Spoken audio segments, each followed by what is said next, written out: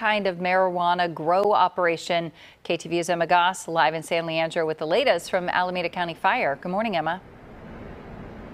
Good morning, Pam. Alameda County Fire crews are still out here. It's a pretty active scene right now. We have one fire engine still dousing the commercial building that caught fire, and one firefighter was taken to the hospital overnight with minor injuries. It took until 1:30 this morning to get the fire under control, and at one point, more than 50 firefighters were battling the 3-alarm fire, which was so explosive that crews had to evacuate the building and fight it from the outside.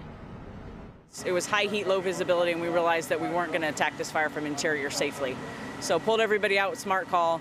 And all we're doing now is trying to attack the fire from the exterior, which is harder and going to take a lot longer to knock this fire down. So very large structure, heavy fire load.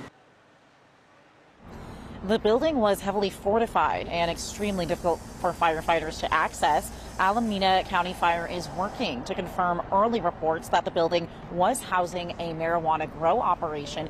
Officials have not yet said what caused the fire. Reporting live in San Leandro, Emma Goss, KTVU, Fox 2 News. All right, Emma, thanks.